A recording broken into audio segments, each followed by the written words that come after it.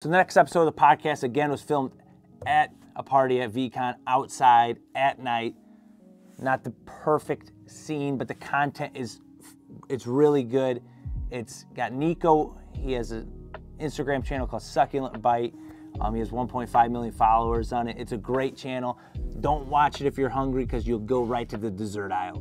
It's amazing podcast with him and Gabriel Ailman. He works for Art Blocks, which is an NFT company, and it's kind of just like back and forth trying to figure out how Nico can get into NFTs in a thoughtful way with his audience and not just, grabbing money. He's trying to enhance the experience of his followers and utilizing this technology, and with the knowledge Gabe has with Art Blocks, it just kind of came together how we all met at the party to hop on the podcast. So enjoy the podcast, episode 19.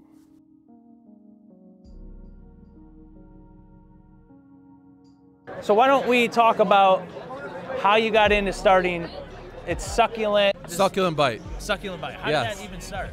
Man, it started out of a passion for food, photography, videography. When I started on Instagram, Instagram video wasn't a thing. So It was just taking photos of food and desserts I loved around the city of Miami and all my travels. And that's kind of how I brought it to life. And I opened Succulent Bite, yeah. What year was that? Before video was the thing on Instagram. 2015. Wow. 2015, yes, sir. 8 years ago. Yeah, 8 years ago, yeah. May 13th, 2015 was my first post. Wow. Yeah. All right. Yeah. So going on exactly 100%. Congratulations. Yeah, thank you, man. I appreciate you. You have some stick-to-itiveness. You stuck to it. Yes, absolutely. And I think that one of the things that we see, and I got a lot of people saying, I love what you do. I'm going to start doing it myself. And I saw a lot of people fail. And I think that the reason why is because it's the lack of continuity and the lack of commitment to that one thing. Yeah. Everybody thinks that it's an overnight success, and it's not. I think that it's something that you build, and like everything that you build, it takes time and you need patience for it to happen and for it to come to life. And a lot of people give up on month 2, month 3, year 1, and you really start seeing success. I personally started seeing success after year 3, So it was 3 years of no, of slow growth until it finally, took off, and then the business started coming in and all that. What was like the catalyst that you think that made it take off, the trajectory? I think that the catalyst for me had to be being able to put myself on camera rather than just the food. It initially was just filming desserts around the city, right?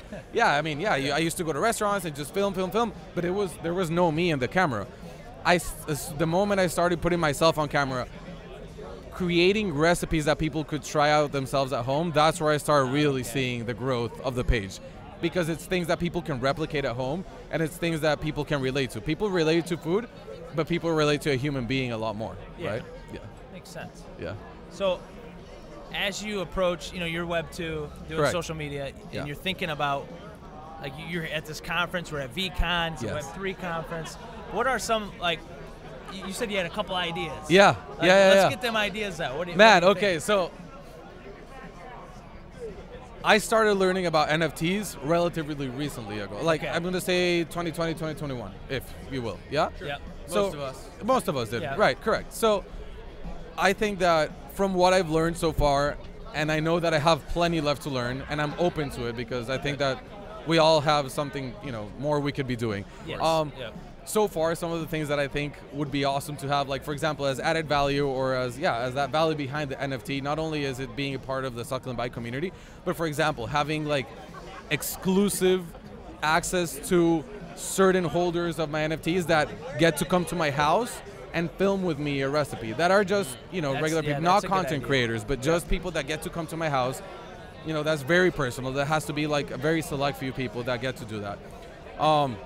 And we film some content together, and they see the behind the scenes of how the magic happens, and they get to try all the desserts themselves that they later see going viral on social. Another idea that I have, for example, could be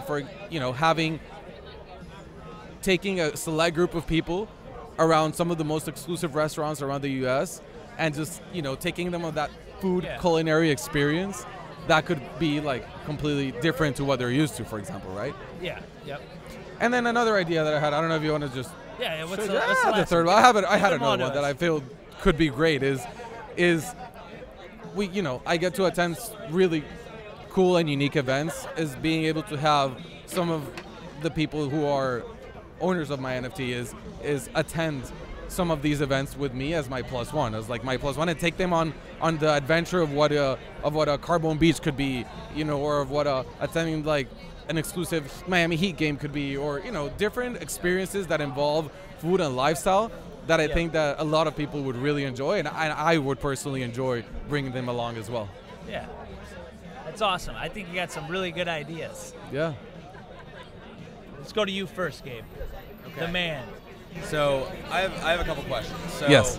I work with a lot of Web2 brands that Cool. come to me and they want to use our technology at our blocks to figure out a way to bring Web3 into their strategy, to whether it's for marketing or for community or connecting with their audience more. Because right now, Web2 is very much focused around audience and less about community, right? You Okay, have people yeah. that pay attention and follow you, but there's a disconnection, especially with a lot of big brands, where it's like, okay, we market to you, market to you, market to you, sell you something, and then we go away. Correct. We market to you, market to you, market to you, sell you something, go away. And then go away, right? yeah. So one of the first things I always ask them is why? Like, why Web3? Why do you want to bring NFTs or any other form of Web3 into what you do now? Correct. Well, I think that you mentioned a very important point, which is the community fact behind it. I personally am about human connections and interpersonal relationships, and I think that being able to connect with my audience on a deeper level, that's not just, you know, go like and comment on my post, which I love and appreciate, and I'm all there for it, and I reply to as many comments as I physically can, you know, within reason.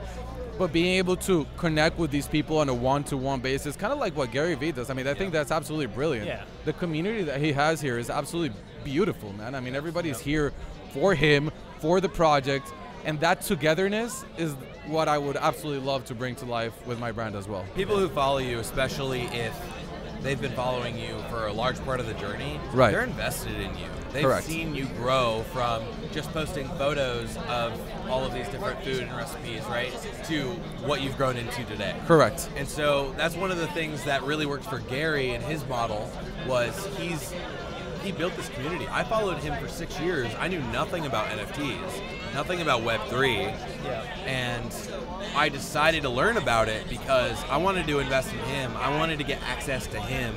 I wanted to be a part of this community that he's building more intimately for the long term, right? I agree. So I think based off of your intentions, which is a big part, as long as you continue to communicate it in that way, the way Yeah. that you did here, Right. I think you're thinking about it in exactly the right way. Like access to you, experiences with you, and one that's more content for you to share with the rest of the community to get them to want to also participate and have those experiences with you as well. So while people get to have those experiences, go on all these adventures with you, see all these things, try all these things with you, and then when they've gone through that, they're like, okay, like, I'm pretty good. Now they have the ability to sell that access to somebody else at a Correct. discount or a premium, whatever that value Whatever is, that doesn't may really be. matter. Yeah. But like they get to get rid of that. Somebody else gets access to that, and then you get to continue to connect with all these amazing people that like they followed you for all of this journey, or they're just finding you and want to experience it firsthand. And there's something so much more intimate and deep about that connection that you get to build with people that you get excited about, that you follow, right? Like I was just talking to Danny Cole, Yeah. Creative Creatures, Uh-huh. and getting to spend time for 10 minutes talking to him upstairs and understanding more about his story and more about his intent and what he's passionate about and building that connection with him, it makes me want to continue to follow his journey. Correct. And hang out where he's hanging out with, experience things he is, buy into his project. Correct. Right? And so being able to connect with your audience on a more intimate level beyond just what you post on social media, and you don't really get feedback outside of what people DM you, which Exactly. typically more of what you hear is negative, just because the negativity is always louder, right? It's like you want to hear from the people that are really excited to spend time with you, and that helps inspire you to keep creating and take it a step further and get positive feedback that's beneficial. Exactly. Like these are things and mechanisms that Web3 can help you with. You can also create these activations in really fun ways, whether it's tying art into it or other different types of things, right? And I'm biased on the art side. but you can have a lot of fun with it. 100%. Right, and create value for your holders, for your community, and get people really invested even more in you. I agree. And I think to your point, being able to, again, bring on those people and, again, connect with them on an on a really personal level, and then them being able to pass that along to somebody else that can possibly enjoy that experience as well. I think that it's a win-win on both sides, but it's also like it's also a huge part of building your brand to a deep level on a long-term form, right? It's not the boom of right now and then we'll forget about it tomorrow. It's about that, yeah, man, I remember we went to this delicious Michelin star restaurant with Nico in New York and in Miami, which was absolutely fantastic, and the service was amazing, and we had like the chef's special tasting menu, which I maybe wouldn't have had otherwise. That's the kind of experience that I want to provide to my community as well. And if it's not like perfect, it still is memorable and with you. Exactly. I mean, the point is that we're all there together for a reason and for a purpose. And there's a story. Exactly, and there's a story behind it, One of the biggest things that I learned at my time, I used to work at HubSpot. Okay. One of the things they really got right was the concept of the flywheel, which is like bringing customers in, actually getting them to buy into your business, your product, whatever that is, your service. And then the hardest part of that flywheel is getting them to advocate for you, which then brings it back full circle. And 100%. so it's this concept of a full circle. Like the more people you get to advocate for you, the faster this wheel spins, the bigger your business grows, the more you're able to provide value for the higher reach of people you get too. Right? Yeah. And so that's the biggest thing I'm really interested in when it comes to Web3 is being able to spin the flywheel faster, because you develop a deeper relationship with people who are advocates of you, and when you do these experiences, they're going to talk about them, they're going to get excited about them, they're going to continue to share them with their friends and their family, and people in their network that might not even know who you are, and that only gets more people that are interested in what you have to offer to find you and then support you, and you can in turn support them and create value for them and create amazing life experiences for them, right? And so it's this thing to where you can make positivity louder, you can share more about what you're doing with people, communities that don't know who you are or haven't found you yet. Correct. Right? And you can do so in a really impactful and engaging way. I agree. I completely agree with you, man. And I think that's not only the present, but it's also the future of everything we're doing today. It's humanizing your brand to a whole new level that, again, you can connect with people on a real life basis, and it's what's going to set the fundamentals for the rest of your career or your brand for whatever branch you decide to expand on. And even there, you can keep adding value to those loyal people who have been with you throughout the journey. So let's summary here. So obviously we all agree on this, right?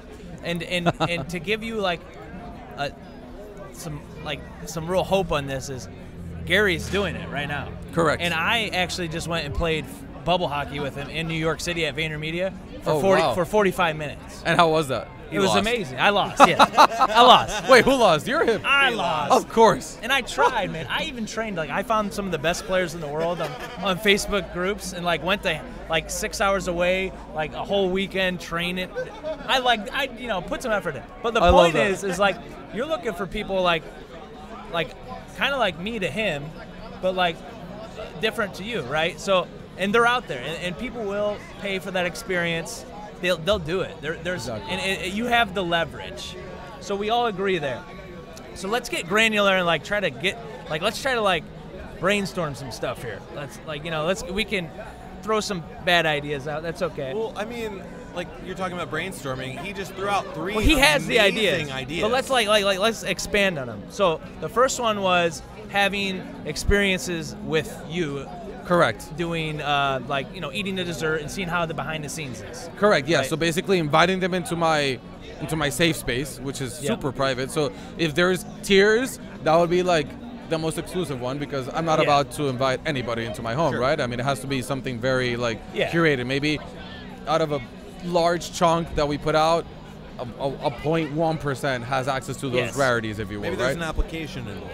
Exactly. Yeah, 100%. So you're going to do the security check. Like I had to do it. Yeah. You do all that stuff. 100%. 100%. So let's say yes. Granted, they come over. we have this amazing experience where we create content together. They get to see the behind the scenes. They get to try firsthand everything that they see on camera. Plus, I don't know, I'll cook them dinner for the night, and we hang out and we learn a little bit more about each other. And I don't know, man, consider it another night with a friend, only that you learn something new, and it's somebody who you've been following for years, hopefully, on social, and now it's like you're getting to spend, human quality time with them. Yeah, and then like you actually you like could develop some real friendships out of this. Totally, like, totally agree. Like yeah, there's 100%. people that have the same interests as you. Correct. They love it. They're excited about it, and like, that could be like a side effect of it. I'm just saying that just because like playing with Gary, like it was really cool. But you got something. No, I mean he's got something. I think he's right. He's got the brand equity. You made the comment about leverage. I think it's brand equity, right? You don't know who you are. You've been doing this consistently. You're not just here to make some money and go away. No, not at all. The money is more of a byproduct. Like, it's only there to keep you going because you're passionate about what you do. You want to share that with the world. You want to share that with people who are also passionate about that, and people who are really excited and passionate about that and believe in what you're doing and follow your journey and buy into you. Which we all have somebody like that. Like, they get to then help support you, but also in turn get an experience with you. Maybe one time, maybe repetitive. I right? agree. Like, your business model around this and using Web3 tech doesn't have to differ that much from what Gary Vee's doing, right? Yeah. Like, in terms of the access. Like, he's taking it a step further and going IP and doing all this crazy stuff that I wouldn't recommend anybody do in their right mind. Oh, of course. Unless they're willing to commit their life to it. And even then, like, it might not be worth it, right? But like, just in terms of access, and people want to spend time with him. They want to ask him questions. They want to have experiences with him. That's why he has his access tokens that are worth so much. Yes. And hardly ever available, right? Like, you're talking about a whole group of NFTs, whether that's 10, 100, 1,000, 10,000, whatever that looks like, in different tiers, maybe not, that get access to you based on what your community wants. You take feedback from them. You find out what they're interested in. 100%. I think you have the ideas. I think you know enough about your community, and maybe you dive in a little deeper just to make sure exactly. They want and what you Do have you have to like a Discord or anything like that currently? Like no, that you can chat with them easier? I don't have a Discord. Actually, that's probably the next step. I do have to have a Discord in order to be able to connect with the audience that would be already willing to buy into projects like that are willing to invest not only their time, their money, but really like that are committed to it. But I'm super open to crowdsourcing. I mean, I think that it's all about, for me, it's all about adding value and giving back, which is why part of my content strategy is a lot of recipe creation that people can try out at home. Why? Because I want to give them stuff that is not only entertaining, but it also adds value to their daily life. So right? Yeah. I do have an idea. So obviously you have a lot of followers, a lot of attention. Web 2, you said, Gabe, it's about attention. That's what it is. So I'm thinking like, there's the gift code, right? The gift code is giving people gifts. So maybe you can partner with some Web 2 brands, some people like a Jenny's Ice Cream or something like that. I just said that because we did the roof. I love we Jenny's. did their roof. Yeah. But anyway, Now I have to go find a Jenny's. Oh man. we did their corporate roof, by the way. But anyways, you like partner with them, and like somehow, like if you own this token, like once a month or twice a month, you get like desserts sent to your house, and like, but like, do you need Web3 tech to do that? I mean, you could just have like a dessert club, correct, right, and a subscription basis. So you don't really necessarily need that, but you could utilize that as added value for the end consumer to be able to like resell that, or it's like it's a 3-year token or whatever, or maybe it gives you 100%. access to something else like a Zoom call with you, or yeah, something totally. Like that. I mean, agree. a Zoom call with you is also something that is worth talking about as well. Totally agree. Well, so here's the thing. Something that's really interesting to me is, I think, as this tech is evolving, right now, like the word NFT is like a swear word, right? You say that and you're crucified.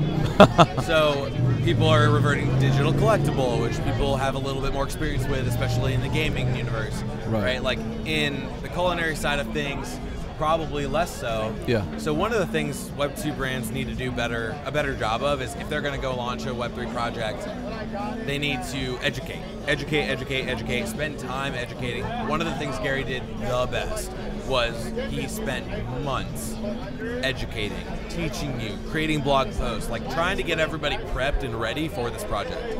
Yeah. But something That's that is true. And it was the first one kind of like that, too. correct. 100%. Like it was right at the beginning of this big bull run we had, right? And this chaos that we experienced the last couple of years. Right now, we're in a position, something we didn't have back then that we have now, is access to technology that makes it a lot more seamless to the point where people almost, they can collect NFTs without even realizing they're collecting NFTs. Like we're like nearly there, if not there. And so if you can set the UI up in a way where maybe there's a custodial wallet that holds these things. Maybe it's even as simple as a PO app, but like there's other ways to do it. Right. Where they don't even have to have a wallet. They just log in with their Gmail, create an account, and they buy this thing. And then like you, after the fact, educate more about Web3 and like, hey, by the way, you can take custody of this if you no longer want access to this, and then you can resell it. And like over time, educate your community, because probably a majority of them, if not all of them, don't have any kind of knowledge around Web3, right? Like you got to make it as low a barrier to entry as possible. I agree. Because everybody knows what a membership is, right? Yes, like correct. 100%. 100%. Maybe you make it look cool, and that's great. But then, like over time, then you're future thinking or future proofing yourself in the sense that you're using Web3 tech. And they don't even know it. Correct. That's not a bad thing. That's not deceitful. Like you tell them, but like they don't need to go and create a MetaMask and then learn about seed phrases and then go get a ledger. And I agree. Then okay, I got to get Coinbase so I can buy this ETH, and then I remember which is something that we all went through, and it was a whole thing. And I mean, I invested weeks into learning and understanding, and that's not something that everybody. Most people don't want to. They're not willing to do that. And of course, and it's understandable. Until it's seamless like that, you won't be able to do it with a mass community. But there will be people willing to put in a little effort if the UI, like you're saying, is not so resistant. For sure, and they can do it. There's applications that you can use and ways that you can make that barrier to entry lower. Because at the end of the day, people just want access to you. Correct. And regardless of how you do it, but if you can make that experience seamless, that is more of the key part, especially if you can make it to where it's not like Web3 heavy, right? Even if it is using blockchain technology. And if you can nail that and you do that in a really thoughtful way, while also at the same time educating people who are interested in, then you get twofold. One, you get to do all of these things that we're talking about, but also you get to say you were a big part of helping onboard new people into the space. Maybe that ends up changing their life in the way that it changed a lot of people here's lives. Exactly. Right? Yeah. And so you can take some solace in that, but then also like having people buy access to people all the time, that's not new. But being able to say, okay, I spent $1,000 on this, and it's this lifetime membership, but after a year, I've done the thing, I've experienced this. Whatever it is, cool, like I don't need this anymore. Right. And it's instead of it being a sunk cost, now they can say, okay, let me go sell this for $300 to somebody who couldn't maybe afford the $1,000 thing, but hey, they have $300 to spare. It's worth it. That's worth it to them. Now somebody else that might not have been able to do it initially, correct, now have can access still to do that. it. Yeah. Everyone thinks about this tech like, oh, I have to make money. I'm like, okay, well, when you go buy a shirt for $50, expensive shirt, relatively, right? Right. And then you wear it for a year, and now you're like, okay, the shirt doesn't fit me anymore, or it's a little like faded, whatever.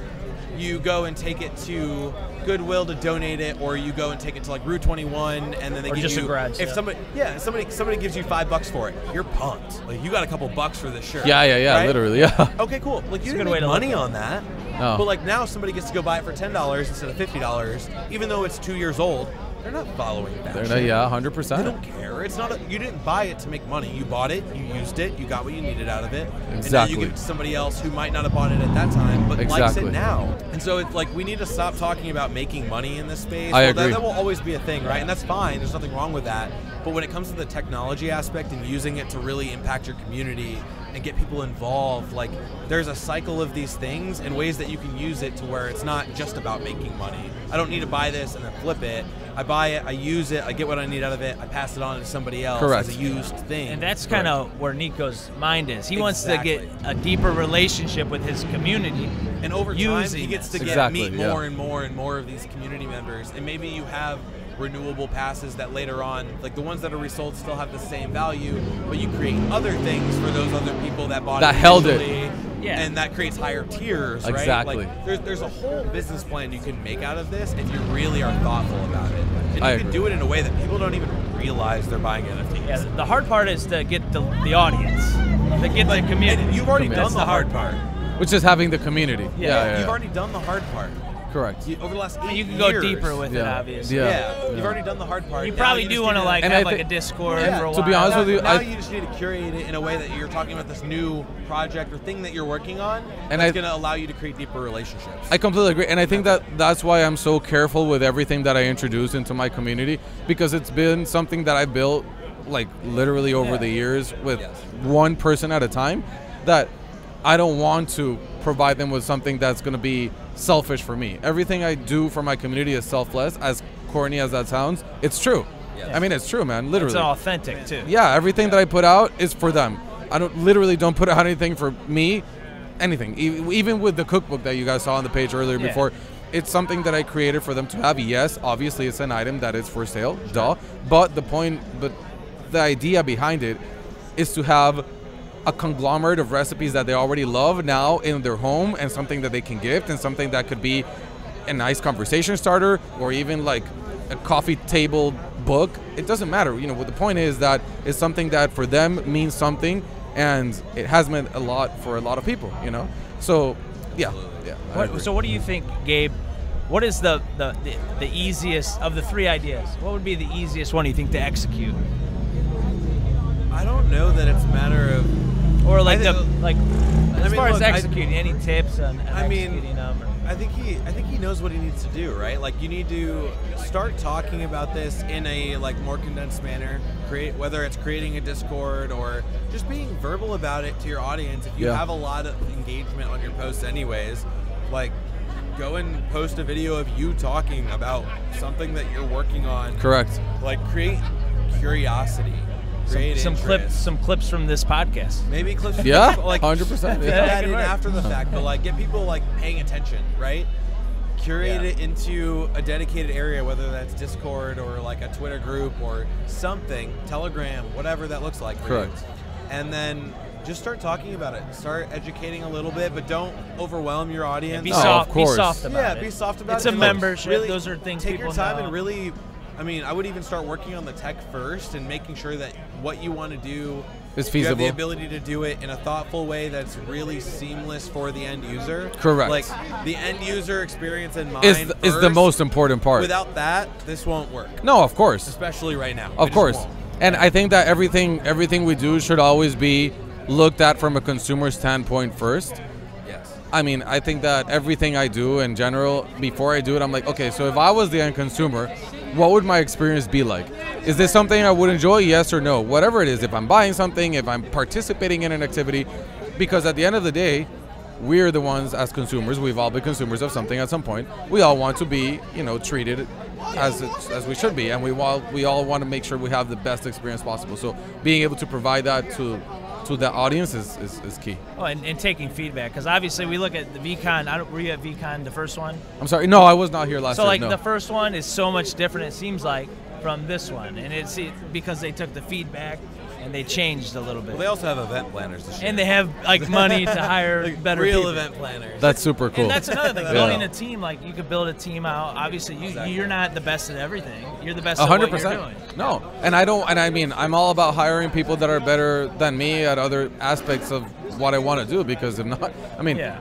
there's no I in team, yes, but I mean, I think that with a team you'll get eternally farther than by yourself.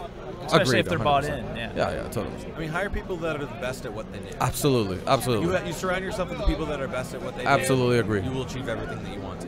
Period. Completely agree with you. And you have a good talent pool locally. Yeah. In Miami. I'm sorry? Good talent pool in Miami. A lot of good people working in Miami. And Yeah, with, man. with remote work being normalized, like Oh, your yeah. talent pool is anywhere that you need. Yeah, absolutely. You know what I mean? Yeah, I have That's editors, video editors that are outside of the United States, for example, and Yeah. and I work with them on a daily basis, and I think that Incredible. yeah, I'm all about outsourcing and building a team that's committed to what we do and that are there for it, rain or shine kind of thing. So. Well, I appreciate you being on the podcast, Nico. I Appreciate hope we you were guys. able to, if anything, we solidified this is a good idea. Oh, that's good. I really appreciate it. I needed to bounce this around. And from a guy that's in the industry as well. Absolutely. No, absolutely. Thank you guys so much for having me. It's a pleasure chatting with both of you. So it's been amazing. Yeah. Yeah, thank you. Of course. Cheers, brother. Appreciate you. Likewise. Pleasure meeting you, man.